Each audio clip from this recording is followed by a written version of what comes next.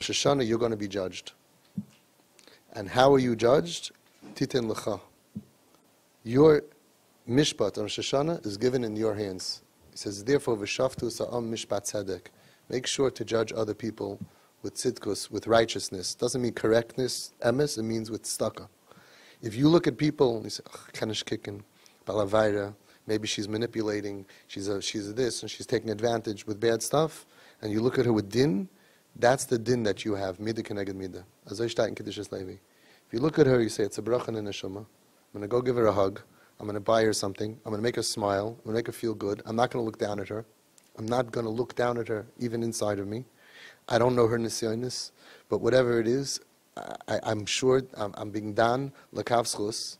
Says the Kiddushas Levi that on Rosh Hashanah, your mishpat will be dan l'kavschus. Everybody does averis in tzadik ba'ertz sheyasa tova leyechte. The way you treat her is the way you're going to be treated.